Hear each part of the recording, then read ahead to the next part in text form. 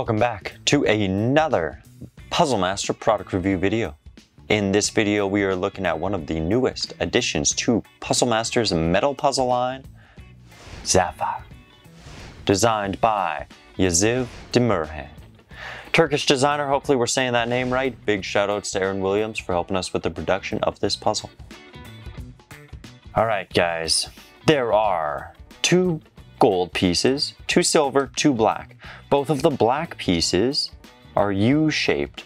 One shoots out towards the silver side, one shoots out towards the gold side. Something I found out pretty early on with this one is that once you start moving these things, there are rotations in the gold pieces. Now, if there's rotations in the gold pieces, this is beyond my capabilities already. Clocking in at a level 10.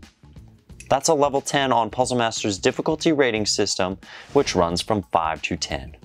For you to solve the Zaphire, 33 moves. 17 to remove the first piece.